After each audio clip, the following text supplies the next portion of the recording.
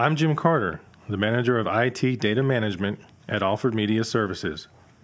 I'm going to walk you through some of the basic features of the Sound Devices PIX 260i digital recorder. Here we have two individual PIX 260i recorders in a single rack mount. The PIX 260i uses the exFAT file system.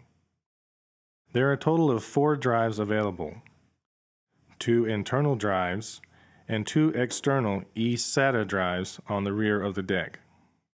To format any or all drives, simply select the menu, scroll down to File Storage, then scroll down and select Erase Reformat, and here you have the option to erase each drive individually or all drives simultaneously.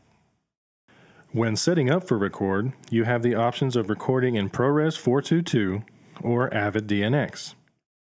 All 4 drives can be recorded to at the same time.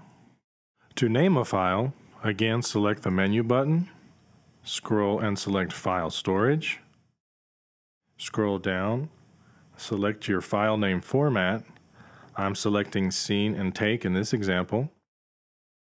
Scroll down to the Scene Shot option and select, and here you have the ability to give your file a name. To search for a recorded file for playback, simply select the Files button and scroll down to the file you are looking for and press Select.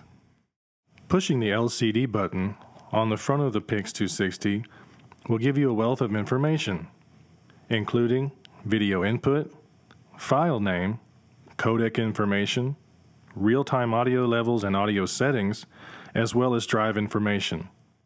Those are just a few basic features of the Sound Devices PIX 260i.